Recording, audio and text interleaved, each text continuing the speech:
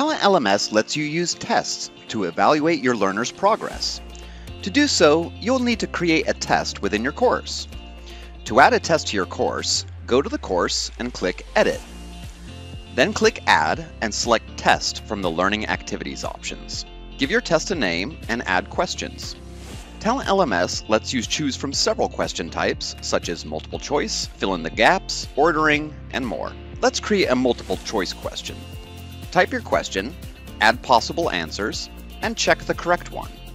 You can also add feedback that'll show up once the learner submits their answers, or tags to categorize your questions. Click Save. How about another one? Let's go with Match the Pairs. Again, type your question and define the pairs. If you want, add your feedback and tags.